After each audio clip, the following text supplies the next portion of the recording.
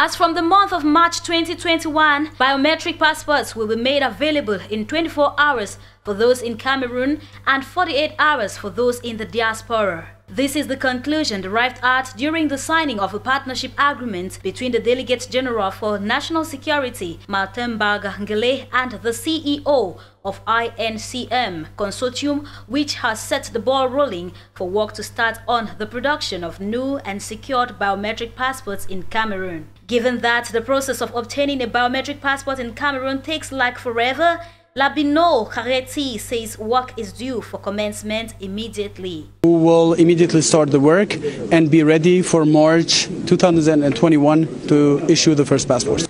Going by the partnership agreement, the whole process of obtaining a passport in Cameroon will be digitalized while facilitating the rapid production of these official documents as the consortium braces up to start work in the days ahead. The blank passports will be produced in our factory in Lisbon, in Portugal, in the state printer of Portugal. And then they will be dispatched here at the personalization center in Yaoundé, where the pictures and the biographic data will be included in the passports and they will be ready to be issued.